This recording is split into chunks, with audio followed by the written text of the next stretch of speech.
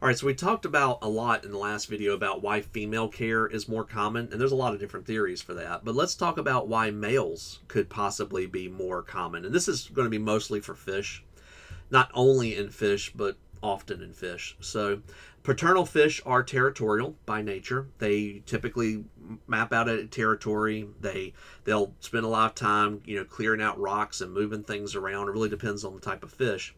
And so the cost of paternal care is actually pretty low compared to the fact that they're already very territorial. They've already set up a place to attract females. So this actually makes them even more attractive to the female because he'd spent all this time trying to make up a territory to woo me. He can raise the children there as well.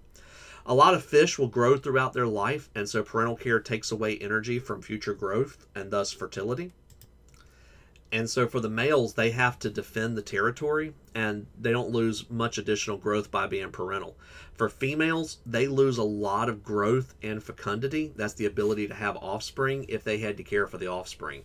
Female fish do not have time to sit around and raise a brood of fish usually. It's not to say they won't, but they usually are not going to do that. It takes a lot to produce eggs. So in fish, you see the disparity there a lot more. The females produce the eggs, the males typically do the parental care.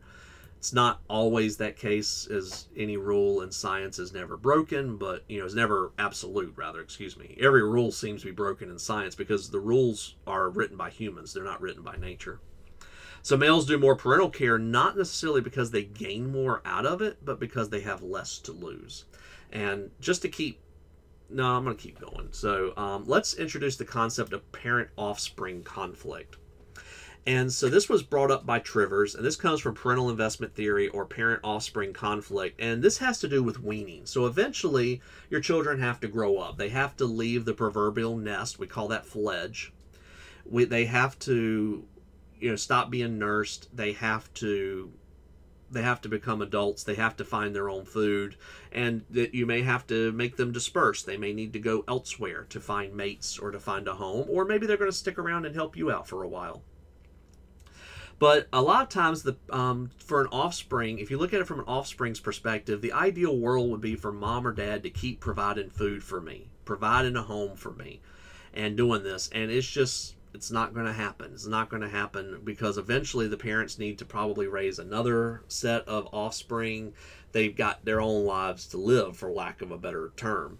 So the parents don't want to do this forever, and there's some sort of conflict that develops. The more parental care there is, the greater this conflict happens. And it's kind of a weird theory, in my opinion. But the truth of the matter is, and the reason why we're even talking about this, is that there is a point where the mother has to wean, reject, fledge the offspring. They have to grow up at some point. And what are some examples of how this goes about? And so we're going to take a break here and look at some videos of this. So it talks about lion dad care. So it shows how a lion dad actually cares for the offspring and is trying to make sure they have the resources they need to be successful. Owls, this is a snowy owl, and it's called a lemming.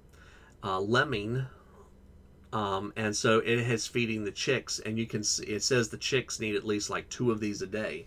So not only has dad got to eat, or mom, because I'm sure mom and dad are both raising the chicks in this case more than likely, they have to feed themselves. They also have to feed the offspring, and the offspring in birds seem to be very greedy. That might just be me being a little biased as I put together clips for you for this. But like you see this on the right, here's a peregrine falcon, and it's interesting looking at the comments for this video.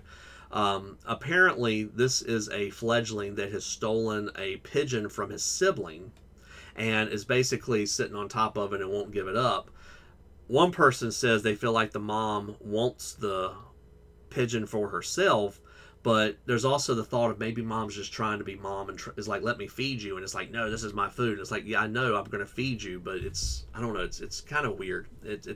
But you can see here that there is some conflict between parent and offspring, which fits the theme of what we're talking about. And that's why I'm putting this clip in. I'll see you after the click.